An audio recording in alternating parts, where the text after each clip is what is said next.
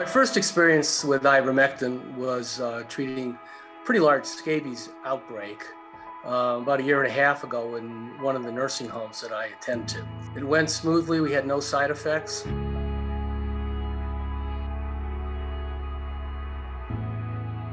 Because I do a lot of nursing home work, I was pretty nervous trying to figure out how am I going to treat my patients when and if we get COVID. During this time, I was doing a lot of reading. There was a lot of stuff about hydroxychloroquine paired with zithromycin. And then I got wind of, it was an in vitro study out of Monash University in Australia. And a tissue culture was infected with the COVID virus. And after treating it with ivermectin, the virus was essentially gone within about 48 hours.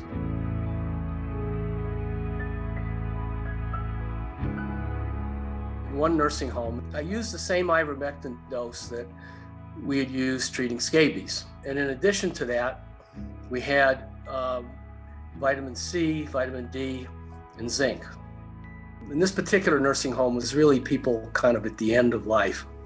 But then the next facility was an assisted living. But as soon as we got word that a patient had COVID, I started the vitamin C, the vitamin D, and zinc on the entire patient population. Then within a couple days, we were able to get some testing done. We ended up with a total of about 34 positive patients. None of these patients died. I used the same dose of ivermectin. No one there, like in the first facility, developed severe acute hypoxic respiratory failure.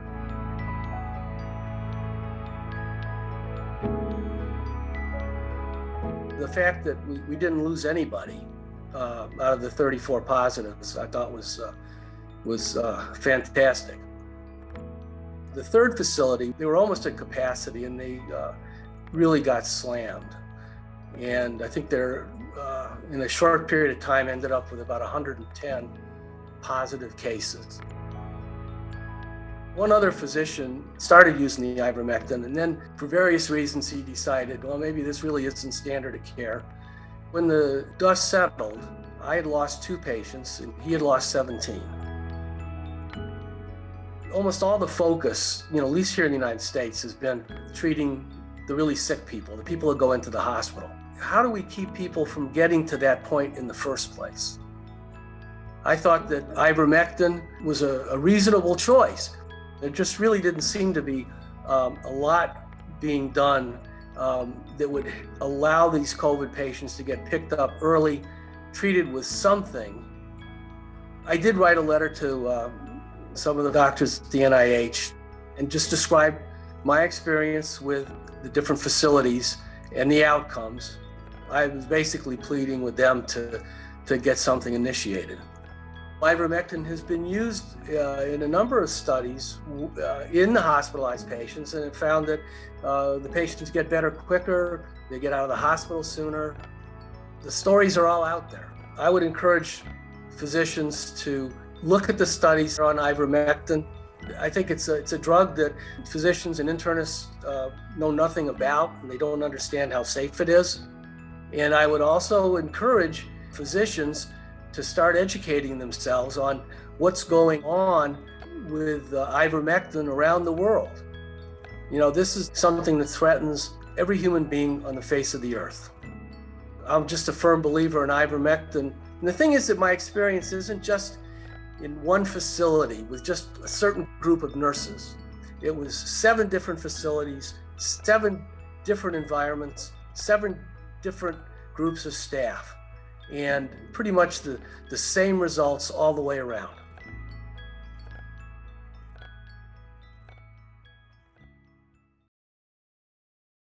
Welcome to the FLCCC Alliance Weekly Update. I'm Betsy Ashton, the Creative Director of the Alliance.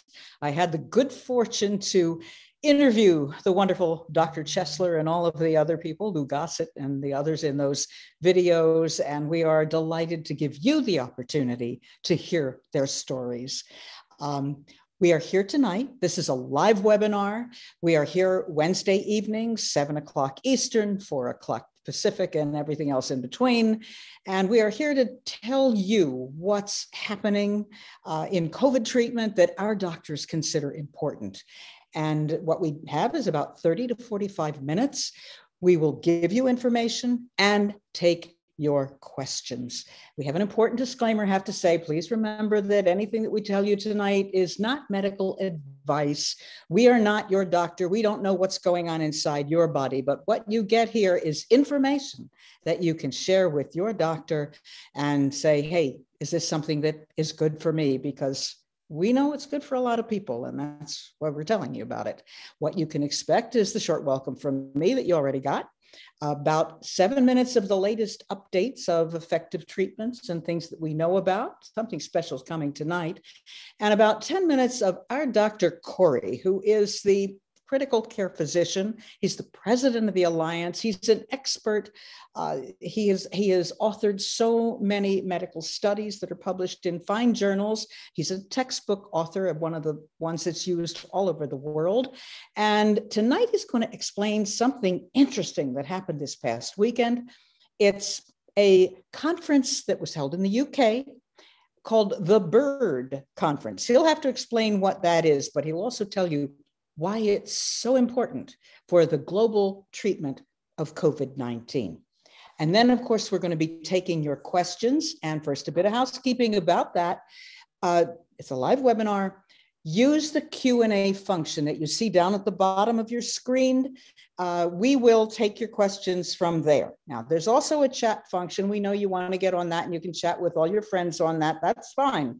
But we'll pay attention to the Q&A. That's where we will take the questions. And if you want to get answered, put it in there and we'll take as many as we possibly can. Now, briefly for that update.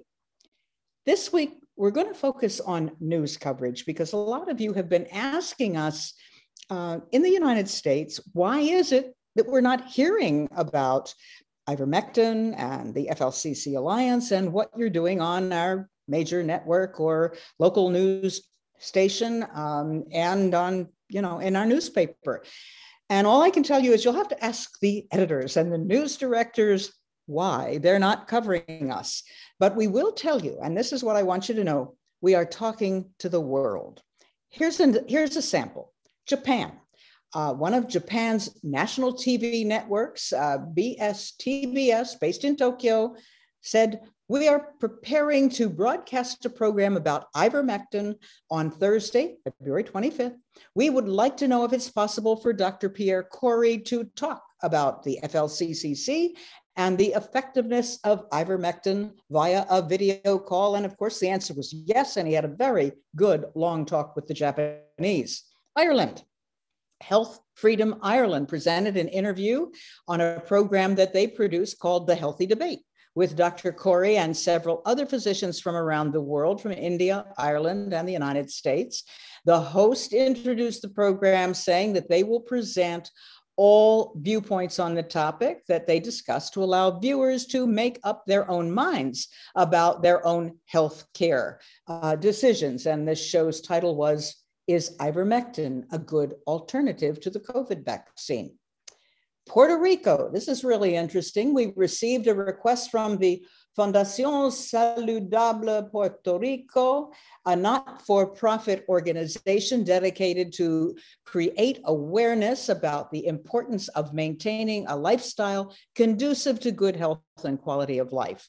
They said, we have studied the research conducted by your organization regarding the use of ivermectin as part of a protocol for the prevention and treatment of COVID-19, and we are preparing to conduct an awareness campaign in Puerto Rico regarding the use of ivermectin in the prevention and treatment of this disease in order to raise the use of ivermectin on the island. And of course, we participated in that.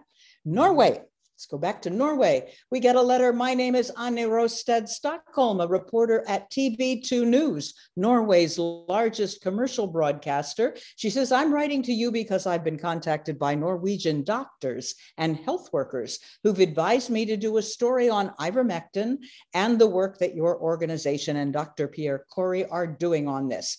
I viewed the Senate hearing where Dr. Kory participated, and your findings are very interesting. And of course, Dr. Kory participated in Norway. And then the last one we'll say for now is Belgium. This organization is called Vital Transformations, the Impact of Technology Made Simple. The managing director, Dwayne Schultes, wrote from Belgium, I was recently made aware of both the FLCCC consortium's presentation on the outcomes surrounding the use of ivermectin and your congressional testimony. I'd be very grateful if you'd be willing and interested to participate in our podcast series. And he says, it'd be my pleasure to have a further discussion with you regarding your protocols, both prophylactic and preventive, as well as what has happened over the last month regarding your meta-analysis and the recent NIH decision to move ivermectin off the naughty list, which they did after we talked to them. Our podcast series, he said, has 1,500 downloads a month and generally has traction with key decision makers from government and industry. So that's what we're doing. We are talking to the world. We'd like to talk to a few more people in the United States. Work on that. Talk to your news directors. But in the meantime, let's bring in our medical expert, Dr. Pierre Kory. Tell us, Dr. Kory, tell us what is the BIRD conference and why might that be a game changer in how doctors treat this pandemic? Good question, Betsy. It's only the most historic conference in the history of the world, maybe next to Versailles. Maybe I'm overstating it. I don't think so. But let's talk about that for a second. So I always like to start with the FLCCC Alliance. Is that what you're seeing, Betsy? Yeah, looks good. Okay. So there's Paul. He's the brains. I'm the beauty, right? And then we have Umberto. Absolutely. No, but this is our crew. This is the guys who started it. And all we are is just doctors and scientists trying to do the right thing and trying to advocate for good expert medical care. And so I just always want to call attention to where it all started. And so I'm happy to be here tonight. And you mentioned it, Betsy. So the BIRD conference, and let's be clear about what that was. So it's a group in the United Kingdom, right? So it's the British Ivermectin Recommendation Development. And it started about 6 weeks ago, where an expert consultancy started to reach out to folks around the world. And this consultancy actually, they've worked with lots of public and international healthcare agencies in formulating guidelines and assessing medical evidence in order to recommend treatments for various diseases that plague the world. And so the group, they kind of coordinated the same effort. And I have to say, what the BIRD conference did this weekend, it mimicked the same process and procedures that the WHO does, that the NHS does, any major healthcare or public health body that comes up with rather profound and comprehensive recommendations. They go through a rather mature and sophisticated process, and that's what they did this weekend. And let's talk about what happened. So, number one, so what the BIRD means, it's the British Ivermectin Recommendation Development Meeting, because it really originated in Britain.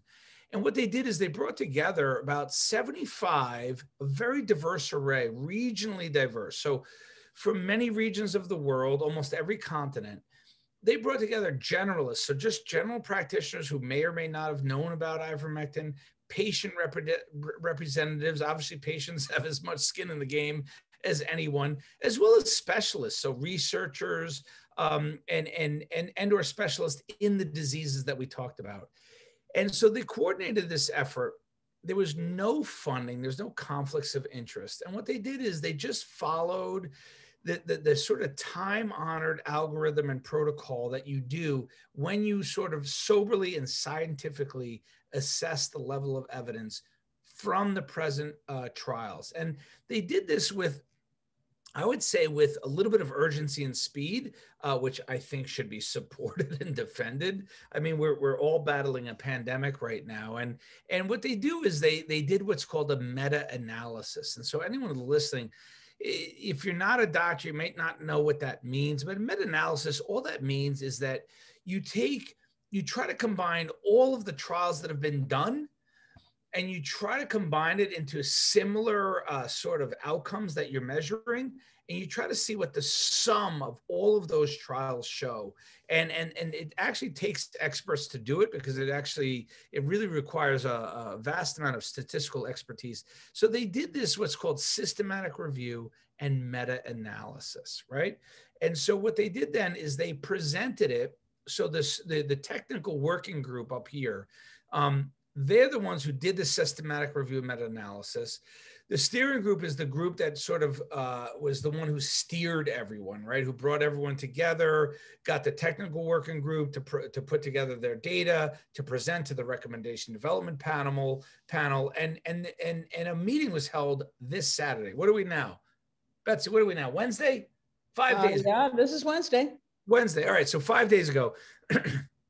And I really think this is a historic event, because they went ahead and I think they tried to fill the void, or at least the delay in someone else doing this. There's many national, international agencies that are in this process, and they just felt that the evidence was there, and that someone should really try to make an assessment now. If you're interested, if you look at this link right now, you can watch the entire proceedings. It's about 2.5 hours, and you can see the presentation of the evidence, the discussions, as well as the votes on all the recommendations. And what they did is they assessed the evidence that was presented. So experts compiled, assessed the evidence, they presented it, and then a large and diverse group of folks assessed it. And they did it on a few metrics. So desirable effects, undesirable effects, how certain is the evidence, what is the balance of the effects, values and preferences and resources and equity and acceptability and feasibility, which is all the things that you want to make sure if you're going to launch something on the world, you want to make sure that it's equitable, that it's feasible, that it can be launched, and that can have the most major impact, right? So a drug that costs $1 million that's available to like 10 people, but it may save 10 lives. Yeah, that's great, but it's just not realistic, right? And so they make all these core assessments. And with ivermectin, it was astonishing what they found. So first, I'm just going to just really briefly just show you the evidence. I don't want to go into the granularity, because tonight is a Q&A.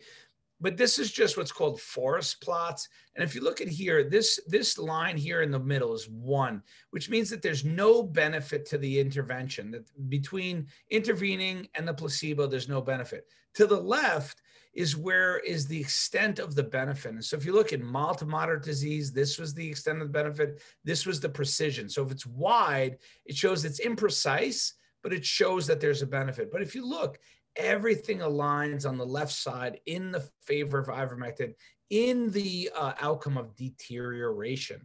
Same thing, recovery time to negative PCR. It seems to eradicate the virus much quicker in mild to moderate or severe disease. It is statistically significant benefit. So again, favors ivermectin. Again, if I go back one, deterioration, recovery time to negative PCR, deaths. I would say all the other stuff is nonsense. We want to know about deaths. Does it reduce deaths? Yes, it does, to a very statistically significant proportion. If you take ivermectin, you will die at a far less risk or incidence than if you don't. And so it really showed a very profound effect. And again, I'm not going to go over this document. The document is long. It's available. We're happy to distribute it. It's actually being distributed around the world right now. It's being distributed to many national and international healthcare agencies, including the WHO, the NIH, the NHS, which is in the UK, the CADTH, which is in Canada, the Japanese, and that's only the beginnings. And so the group that coordinated this effort and put a lot of effort into this, they are actually distributing the recommendations. But I will just say this slide, after a culmination of assessment of the evidence based on all of those present, scientists, researchers, general practitioners, and the public, not only did they recommend the intervention, but if you actually look at the document, they very strongly recommended the intervention. So I have to say that the consensus or the collective wisdom of the crowd right now is that ivermectin should be used in the prophylaxis or actually prevention and treatment of COVID-19. Now, before I go into Q&A, I'm trying to start this, Betsy, I'm trying to start this weekly humorous thing where I do palm to forehead slides, which is like, why can't people get it? So this week's palm to forehead slide, and this is what's so weird, is that I have been a subscriber to the New Yorker since I was 18 years old. 18 years old, and I'm 50 right now. I have paid my dues and I've read them, and I've loved almost everything they've written. And even Siddhartha Mukherjee, who's actually a really talented journalist, he published this article this week, which the title was, "Why Does the Pandemic Seem to Be Hitting Some Countries Harder Than Others?" It's a really unsatisfying article because it doesn't come to a conclusion. It entertains a lot of theories. And the one thing that bothered me about this article is it never entertained the theory that ivermectin could explain some of the variation in outcomes. And it's so clear, especially in Africa and in some of India, that ivermectin use really drives some of the differences. And so that was like, I actually got a little disturbed by the fact that it was a really long article by a very celebrated, intelligent journalist, and the word ivermectin never appeared. Okay. And the last thing I'm going to leave you with before we go to Q&A is our analyst, Juan Chimie, who does some of the most incredible work. His work is most celebrated in that he identified that what happened in Peru, which is that these distributions of ivermectin led to these drastic decreases in deaths and case counts. You know what he came up with this week? And this is what's so crazy about it, is that if anyone who's listening, if you know what's happening in Peru, what happened is their political structure and leadership changed. And in December and towards the end of the year, the health ministers and the presidents that took over, they stopped all of the ivermectin distribution. And he's been able to track what has happened as a result. So if you look at these graphs, at the top are the deaths. So the deaths were very high. They were increasing. They were getting worse. They were getting worse. Meanwhile, ivermectin distribution was going up, and they decided to go all in. So in July, they gave tons of ivermectin. It was being distributed everywhere. It was being used widely in treatment. And after that, you'll see that the deaths decreased rapidly. And then everything was okay in Peru for a while, but then the deaths started to increase significantly. And if you notice, I'll go back to here. This is when the distribution stopped. There was no more distribution of ivermectin. And if you look up here, sorry, I don't know why it keeps changing. If you look up here, the deaths started to increase. This is interesting. This is what's Google community mobility, where they're looking at actually cell phone data. And this is less than baseline. So this is when people are in total lockdown. And as you see over time, mobility increases amongst the population, and it's increasing a lot, but yet the deaths are very low, even though the mobility increases. But suddenly, if you look at ivermectin, boom, the deaths shoot up, but the mobility doesn't change that much. So it's really another way of showing that it's really probably correlated with ivermectin. The other thing is, probably our latest country to convert or fall is Mexico, especially in Mexico City. The state hospital system in Mexico City adopted ivermectin, and they started to distribute it for free. And that was in late December, early January. Very soon after, the hospitalizations peaked, the deaths peaked, but look at this rapid and unbelievable decrement in the amount of hospitalizations and even deaths. And unfortunately, I ran out of time, but Juan has even more updated data because now we're towards the end of February, and these lines actually continue. So it's just, you know, I could do this every week. I could do this all day long. Well, you'll be back next week. Say it again. We'll come back next week and I'll have even more. So with that, I'll stop. And this is just another one in Mexico City. Again, hospitalizations and deaths correlated with the adoption and distribution of ivermectin. All right. And then last I'll finish is this is our map. As you can see, most of it is gray, but there are pockets of like this. What color is that? That's blue-green.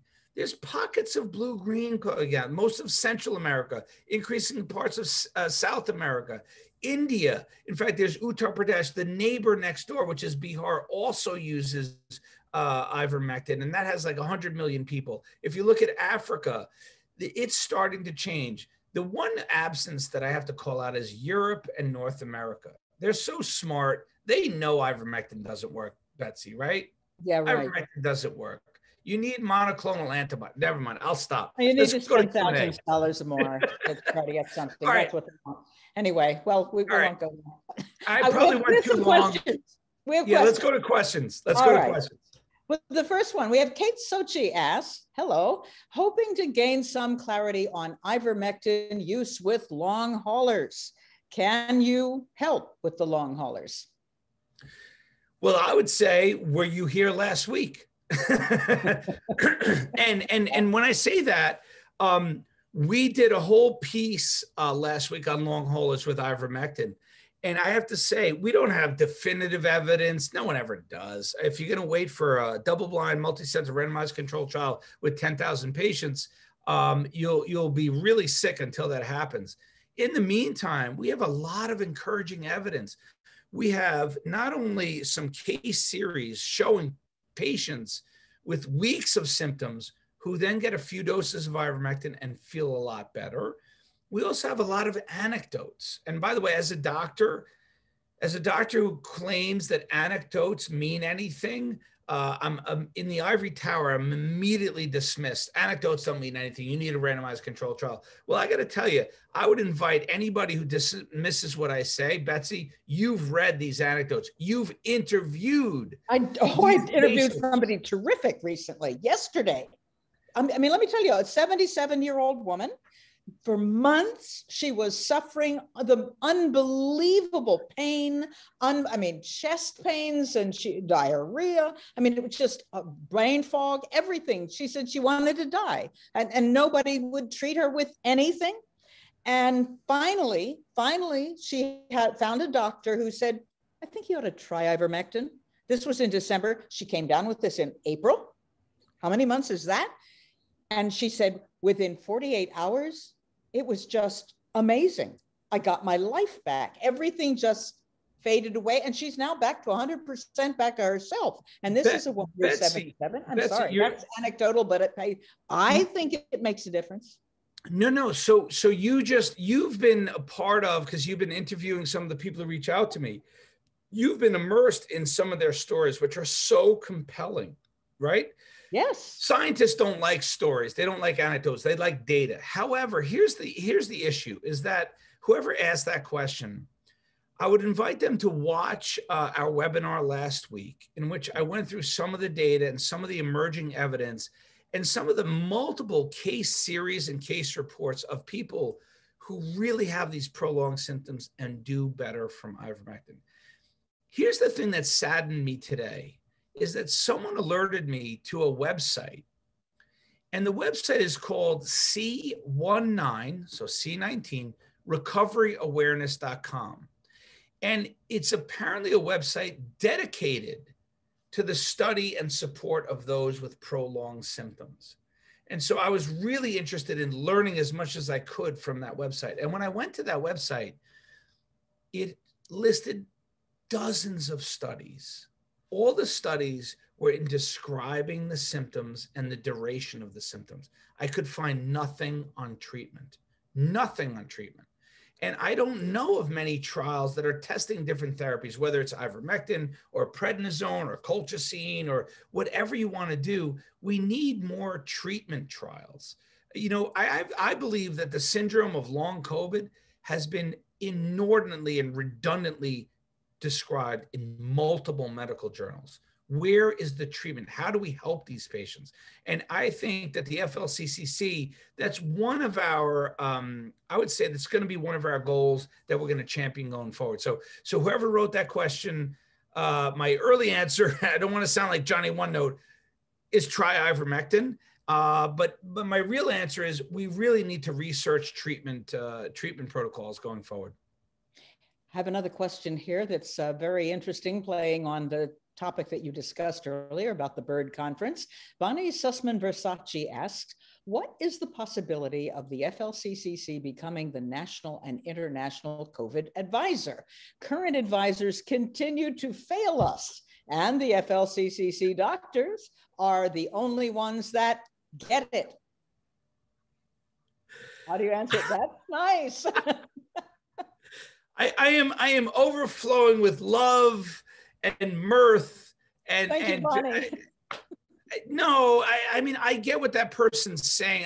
I don't want to sound like we're smarter than or better than everyone else, but what we try to be pragmatic and patient-centered, and we try to interpret the evidence and the data in a commonsensical way. And I think that's attractive to people. So whoever wrote that question said, hey, how come you guys aren't calling the shots? And I can't say why that is. The systems haven't been built in order to champion folks like us. I think we're a little bit too loose, but in this instance, I don't know. I think going forward, I hope we do have a voice, and I do hope that our advocacy and our early identification, our early accurate identification of efficacious therapies in COVID repeatedly, beginning back in May with corticosteroids, continuing to now with ivermectin. I hope that history recognizes us and gives us some credibility and maybe a seat at the table. And hopefully we can be part of a guide to good medicine. The big joke, Betsy, is that I always say there's, in Washington, there's the NIH, there's the CDC. Well, CDC is in Atlanta, but NIH, CDC, and then there should be a building for the FLCCC. Yeah. So right, I like that. We're going to move down there, Betsy. Oh, we are. Okay. I used to live there. I like Washington. Anyway, Maya Katsal writes, I am a primary school teacher in the UK. We have viewers in the UK. Hello. I really do not want the vaccine. How can I take ivermectin as a preventive message? Do I have to purchase from abroad? What dose would I take? All right, so if you're going to prophylax, whether you're not a candidate for the vaccine, or as in this patient, they don't want the vaccine, they're scared, we do have prophylaxis protocols. So I just invite you to go to our website, which is FLCCC.net, and we have prophylaxis protocols for high-risk patients. And that's what I would advise them to do. As to how to get ivermectin, if you go to our website under iMask Plus protocol, we have a frequently asked questions page, FAQ, and we give some advice on how to get ivermectin. What I will say is, going forward, the challenges you might have getting ivermectin prescribed now, I believe, will change going forward. Just champion us in our work. We're trying to make this the standard of care. And I think it will be easier going forward. So, but at the same time, I empathize with your challenges. Yeah, Michelle Fisher, there are actually two questions coming along this line. Michelle Fisher asks, how long can you take ivermectin for prophylaxis? I probably won't be eligible for a vaccine, she says, so I'd like to use ivermectin as long as needed. So the most scientific answer is we don't know how long you can. Meaning, do we have data from thousands of patients who've taken it for years and determined to be safe? No, we don't have that. So I don't want to pretend that we have all the answers. But what about the people that take it for parasitic infections? And they've been taking it to avoid the disease and all that stuff in Africa. That's a fair point to bring up. The difference between parasitic prophylaxis and COVID is that COVID needs more frequency, right? So parasites, it's generally those programs are once every 6 months, once every 4 months. Whereas COVID, we're advocating once every 2 weeks. So what is the safety of that kind of frequency? We believe that's one of the safest drugs to man, but not we believe. The data shows that it's one of the safest drugs known in history. So it's almost like you could take a Tylenol every 2 weeks. What's the harm of that? So if you think of it in that terms, or what's the harm of taking aspirin every 2 weeks? There are people who take an aspirin a day for decades. We believe it's safe. We don't have the data to show it's safe to take it over long periods, but we have no data to show that it's harmful. And all we can say is that in prophylaxis studies, mostly in Argentina, run by the investigator Hector Carvalho, who's an expert in ivermectin, he's now maybe in his 10th or 11th month prophylaxing healthcare workers every week with ivermectin, and he's not reported any adverse effects. And so that's the best answer I can give you, is that all signs point to that it's safe for the long term. If that changes, we'll be the first to tell you. We promise. We respond to the data. If we thought that it was harmful or we needed to change how we prophylax, we would alert everyone. Actually, Colin Glatz asked something very similar to that, said, okay, if you're taking the doses every other week, which is the prophylactic treatment that we recommend, what potential side effects should we be on the lookout for with regards to long-term repeated use? I don't know of any that you should think that would develop over long-term. Every side effect that's been ascribed to most medicines, and in particular ivermectin, has really been acute ones, meaning if you take it, and it's mostly been described in relation to parasitic infections, which is when you're battling a parasitic infection, you take ivermectin, you have the chance of getting fever, a rash, itchiness, sometimes a headache or muscle aches. But if you don't get that within your first few doses, you really shouldn't get any effects. And if you do, let's say you're on prophylaxis, you're taking it for 3 or 4 weeks, and something develops and you think it's related to ivermectin and it goes away if you stop, let us know. I don't know. I've been taking ivermectin every week to 2 weeks for, I don't know, maybe 4 to 5 months now. And I mean, it's like taking aspirin. I don't notice anything. But we don't have any reports of side effects developing over chronic time. If anything, people complain about ivermectin in the short term, and it's the very few that do.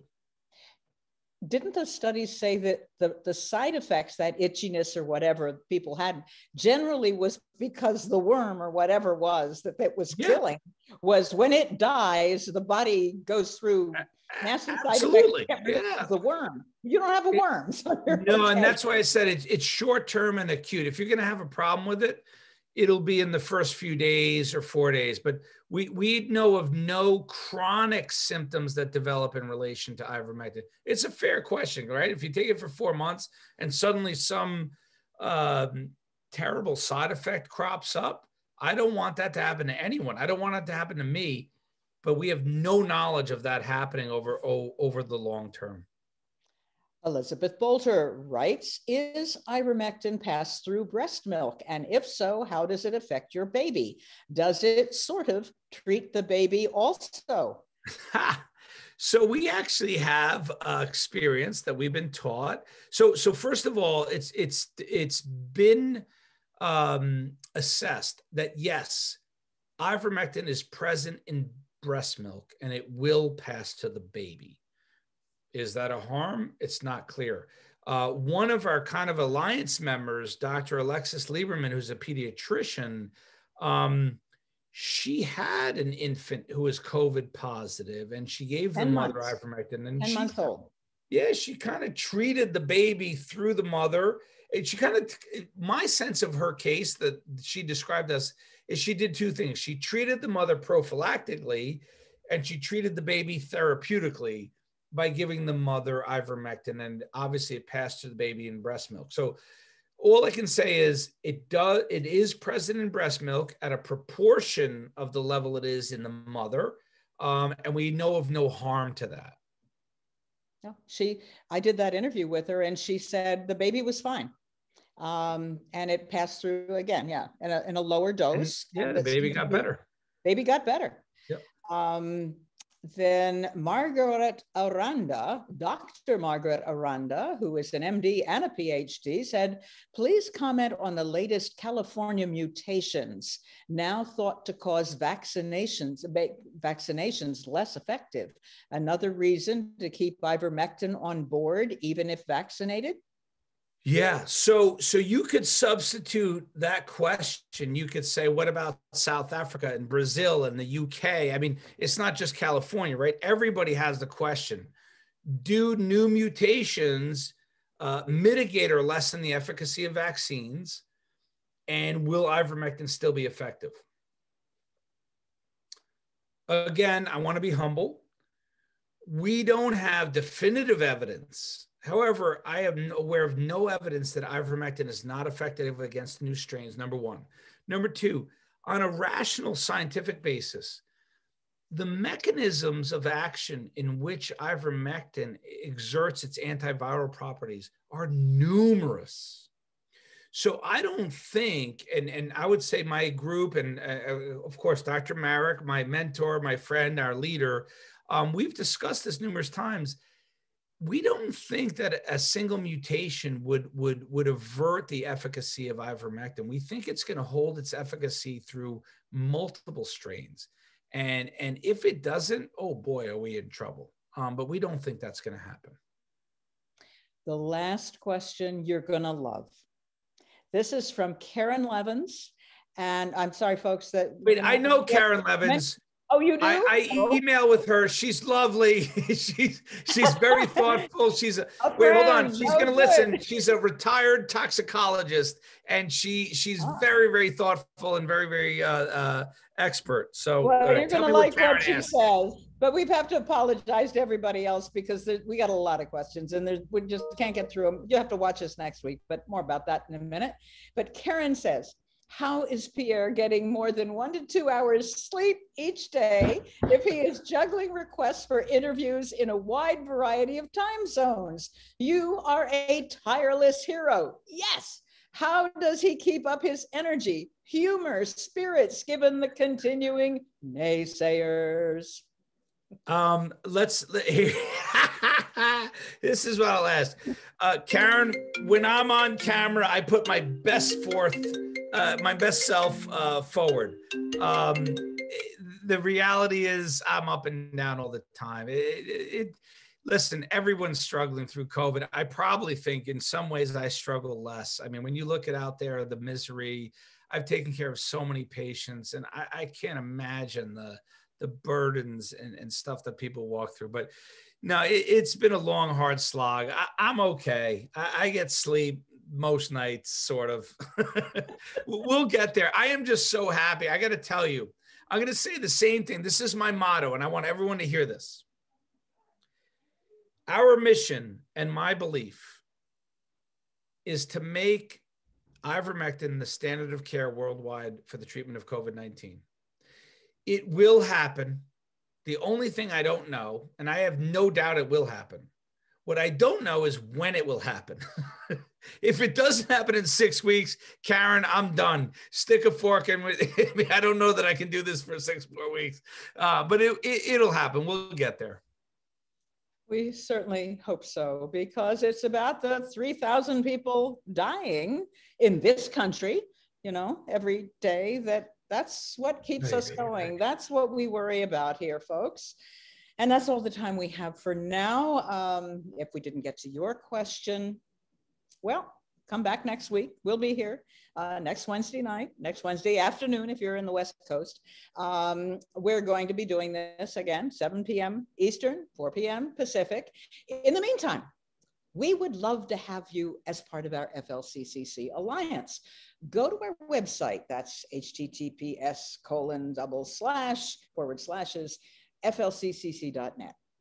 And there's a network and support page there, and you can sign up.